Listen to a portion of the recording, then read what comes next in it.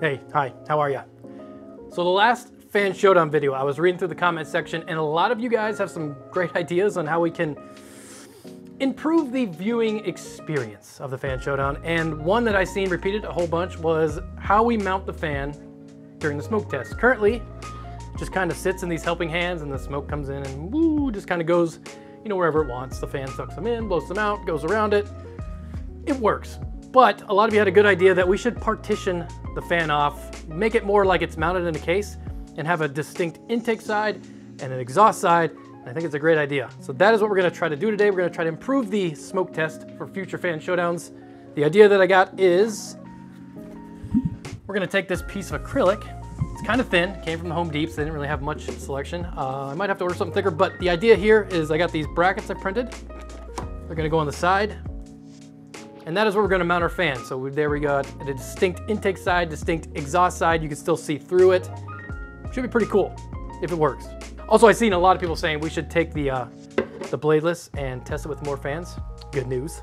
I was sent an adapter that I haven't cleaned up yet, but this adapter allows us to use the bladeless with the regular 120mm fan, meaning we can test it with the cheater. And a lot of you guys asked for that, so stick around for this, because that'll be fun. We'll play around with that later. I also took the cheater fan itself and I scaled the blades down and put them into a 80mm hub. Obviously, I increased the blade count. We can see how that works. We do a lot of stuff. Let's start with this. Let's see if we can do something here. So let's start by finding the center of this here sheet. Also, if you have any other great ideas or recommendations for the fan channel, make sure to comment down below. I'll check them out for sure. Okay, there's where we want our fan.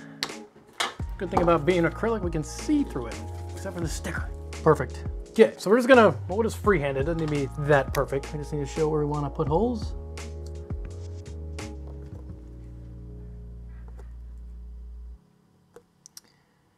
And we're also gonna have to find out a way to cut the center part out. Easy. Never shown such finesse. Cutting this hole out might be annoying. And we got a hole. Am I proud of how we got here? No, I totally disrespected my soldering iron to make this. Oh, I'm sorry, soldering iron.